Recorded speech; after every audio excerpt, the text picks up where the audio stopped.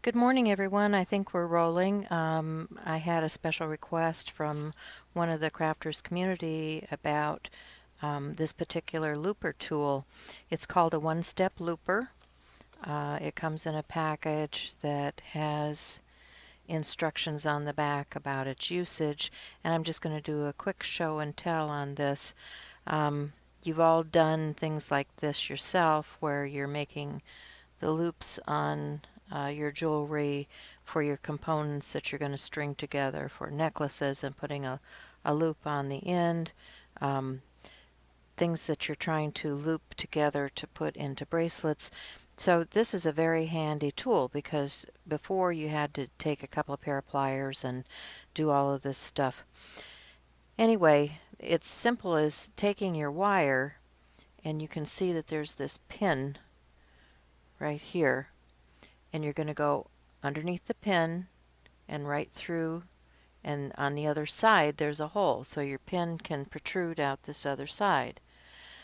So you're going to put your pin in there, you're just going to squeeze it. The mechanism is going to come down onto your wire, and as you squeeze it's going to cut and it's going to curl that loop.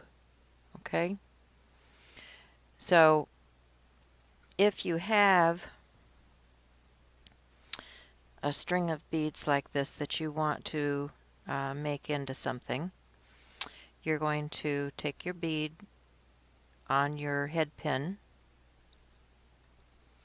you're going to slide it into the tool through the opening right up here to the end, and then as you let's see, make sure I'm in focus here so you guys can see this. Okay, so as you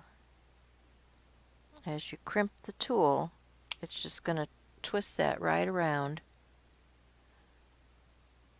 and off it comes, and you've got your loop.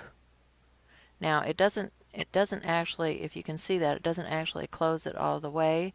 So if you're sliding a piece of chain or something onto it, you can very easily do that.